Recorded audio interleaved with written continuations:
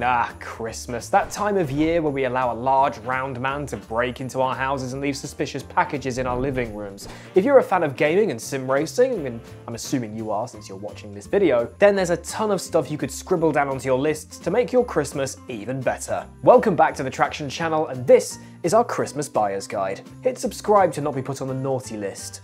Yes, he's watching.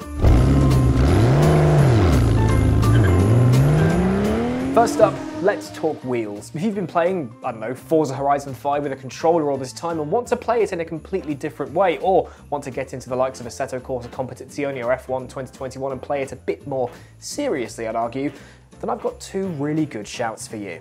What about the Logitech G923, available in Xbox and PlayStation flavors, both of which are compatible with PC? The true force feedback features dual motors for an excellent feeling, and the build quality at this price point is pretty much unmatched. I use this wheel personally and I absolutely love it. But what if you're Team Thrustmaster in the more budget-oriented space? How about their brand new T248, which I reviewed earlier this year? Click or tap up there to see that. It's currently available for PlayStation and PC, but it's soon coming out in an Xbox PC variant too.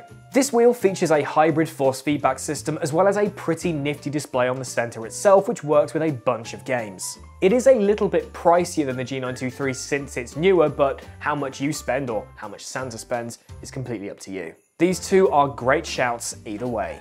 Alternatively, you're minted, or Santa's minted, and you've been using a bog standard force feedback wheel for a while now and want to step up. What then? Enter the Fanatec CSL-DD, a hugely anticipated budget force feedback option, setting you back only €350. If you want a bit more sauce, you could add on the boost kit, but John made a video answering the question as to whether that's even worth it. So go and check that out. Though you will have to supply pedals and a wheel for this one. And for the former, we definitely recommend the CSL pedals that released alongside it. They're pretty damn great for their price point. But then what do you do for the latter? Like F1 and want lots of buttons, the Club Sport Formula V2 is the way to go. Driving GT cars? Why not the McLaren GT3 V2? There are a ton of wheels to choose from for this ecosystem, so have a look on their website and see what's compatible with the platforms you're playing on. Similarly, what about the Thrustmaster TSXW and T300? They're not direct drive bases, but they do support interchangeable rims. That means you can use the absolutely stunning Ferrari SF1000 wheel, which is now compatible with a bunch of games. And I wish I could stick that on my G923. That would be sick. Okay, but you're already doled up with wheels and pedals and all sorts, and you just want to move on from mounting it to your desk. What then? How about the Next Level Racing Wheel Stand 2.0? It's pretty much the front half of a normal rig that you can slot your desk chair into for a really comfortable experience at a fraction of the cost and space required, and you can fold it up. But what if you did have the space for a full rig? You could start with the Wheel Stand 2.0, but then you could buy the GT seat add-on and basically turn it into the GT track rig.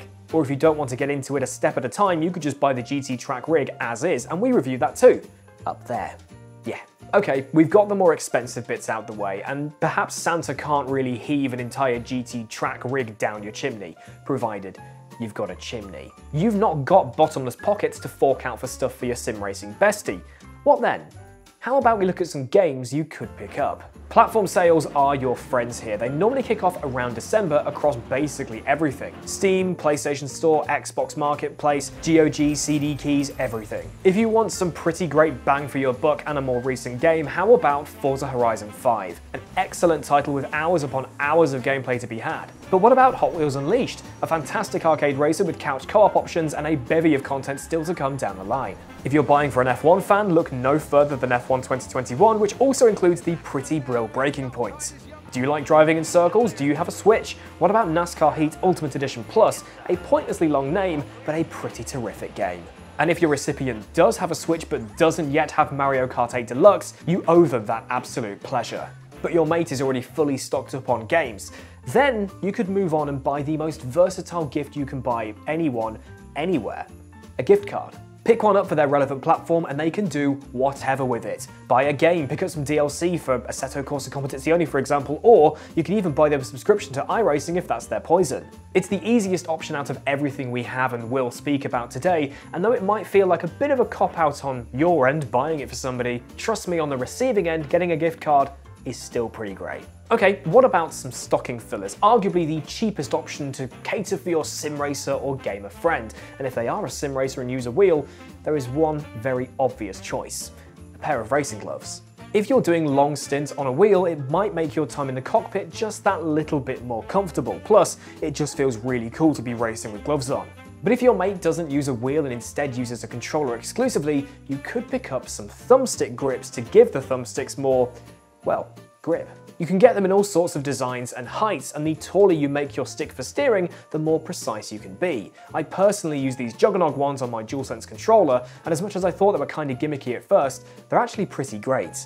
Keyboards and mice aren't things you would really buy for a sim racer. You don't need them to race unless you're incredibly desperate and don't have any other means of doing so. But you do need them to boot a game, provided you're playing on PC. And if you've got a rig, rather than spending hundreds on a keyboard and mouse stand, honestly the best thing to pick up is a keyboard and trackpad combo. We use the Logitech K400 Plus here at Traxion, and they are far more useful than having an individual keyboard and mouse to perch somewhere and try and use. Might be worth picking up if you see your mate in his rig struggling with a mouse and keyboard with cables trailing everywhere. It's a right pain. These things make it so much easier and neater and tidier. Finally, it's Christmas. Love them or loathe them, you're gonna get socks. If you're a racing fan, check out Heel Tread's line of racing liveries as socks. They even have a Time Machine DeLorean pair too.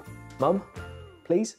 So that is our buyer's guide for an adrenaline-fueled racing Christmas. Anything you would suggest to buy for your mate or anything you would like for Christmas? Let me know in the comment section below. Subscribe to the Traxion channel if you haven't already, and happy Christmas list writing. Be good, keep it pinned, and I'll see you next time.